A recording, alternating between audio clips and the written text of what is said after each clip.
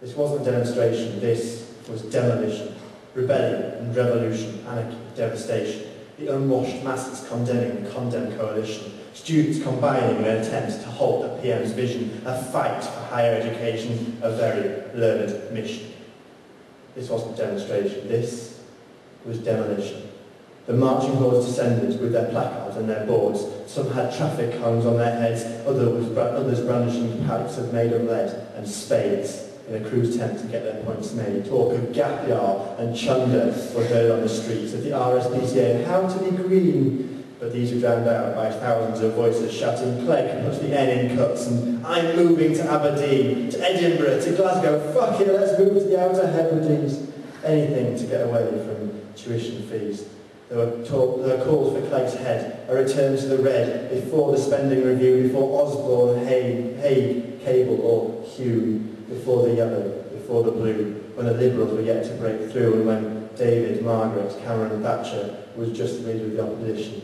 This wasn't a demonstration, this was demolition.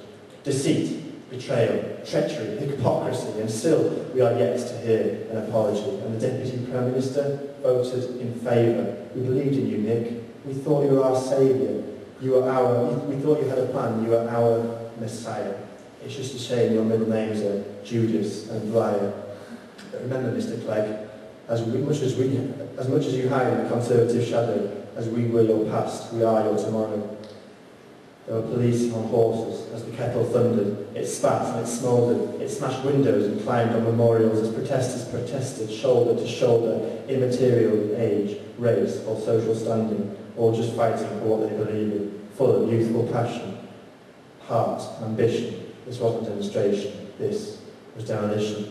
A break-in at Cameronland. Outrage at number 10. David Cameron's precious bike has been stolen once again. And then invaded the Royal Parade. Stopped dead by an educated crusade. Charles and Camilla were severely delayed.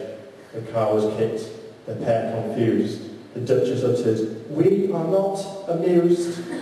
The Daily Mail went totally crazy. Realised students weren't so lazy. The attacks came quickly. The headlines faster. Teens hate Queen and students cause cancer. Undergraduates killed Diana. Even Jan Meyer had a story of her own. Students are unnatural, as this behaviour shows, but this wouldn't stop the exhibition. This wasn't a demonstration. This was demolition. So maybe the protesters failed, but at least they tried. They stood up and defended their beliefs with pride. They may not have prevailed, but they showed the ruling parties of Great Britain that this wasn't a demonstration. This was demolition.